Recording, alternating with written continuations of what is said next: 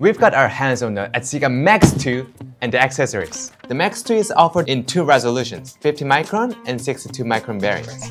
Built volumes, for 50 microns, it is 96 x 54 x 76 mm. For 62 microns, it's 119 x 67 x 76 mm. The printed body is about 260 x 385 x 370 mm.